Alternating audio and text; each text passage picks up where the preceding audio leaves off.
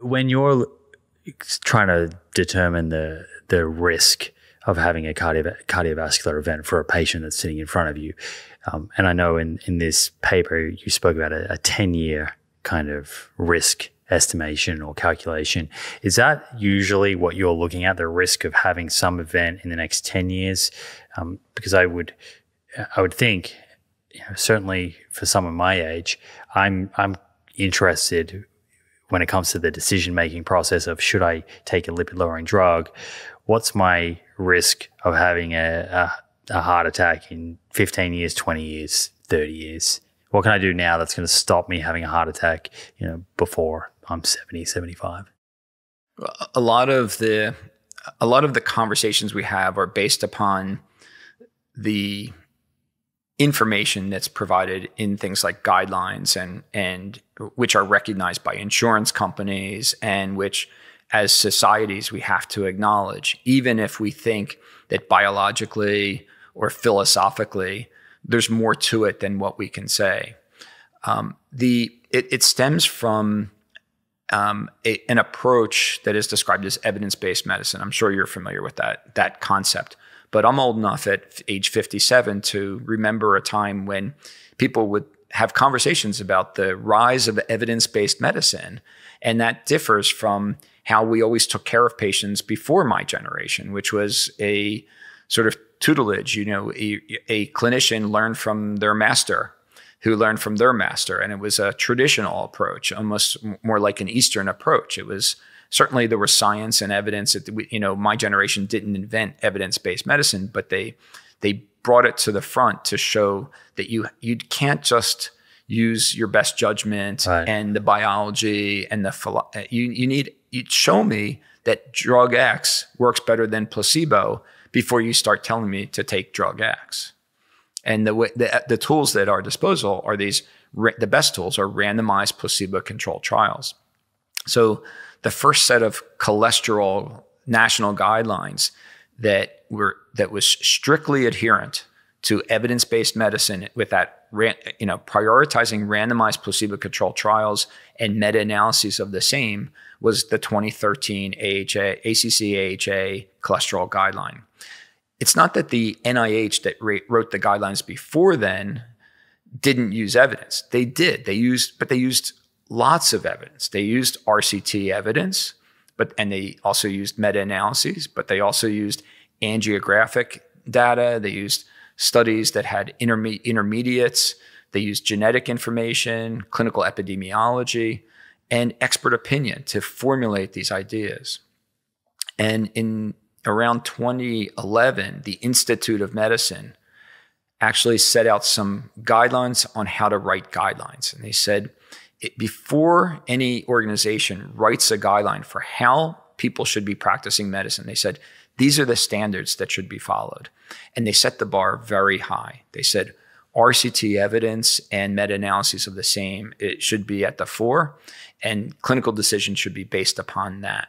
And the American Heart Association, American College of Cardiology stood up and said, we can write that guideline. We can do a good job reviewing the data, reviewing the evidence, and setting out how doctors should manage care.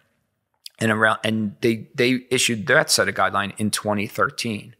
But in 2013, the only big RCT evidence for ASCVD risk reduction with medication came from statins.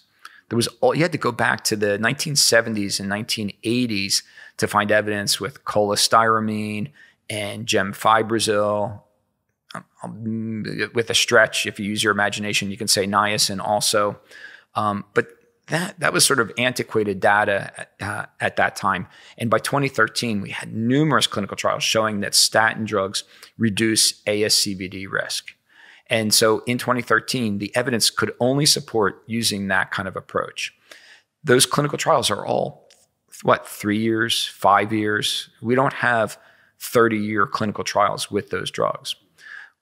Same thing with risk calculation. So when you're trying to estimate what someone's risk is and whether they qualify for medicine using this strict evidence-based approach, well, how were the clinical trials done?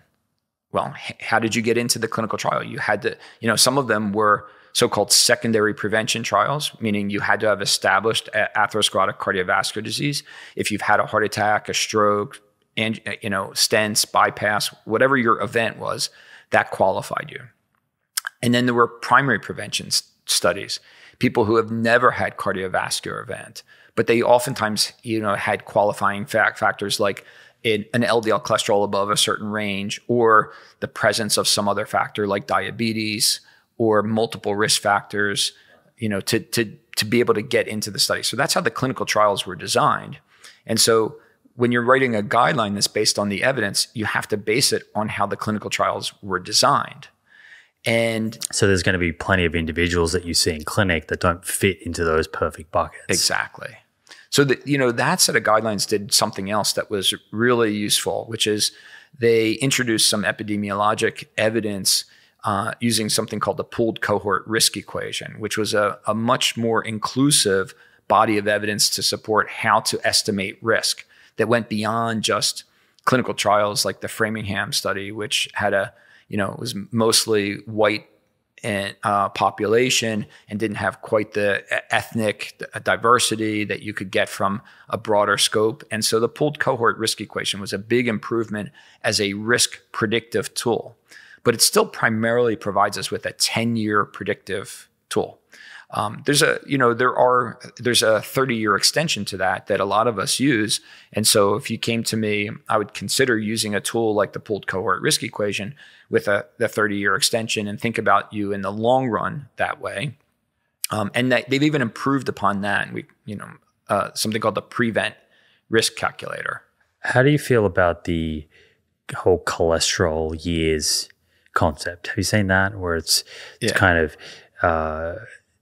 akin to pack years with cigarettes, so kind of lifetime exposure to cholesterol? And I can I can remember a chart that I've seen in a paper, and it's when you go over a certain sort of 1,000 milligrams per deciliter of cholesterol, then you're at a stage where I believe you may start to see symptomatic atherosclerotic cardiovascular disease. Have you seen that graph that I'm talking about? I have.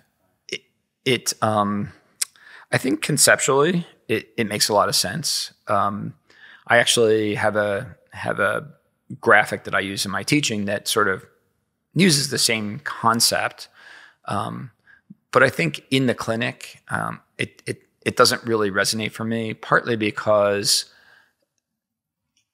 I don't know what their levels have been that whole time.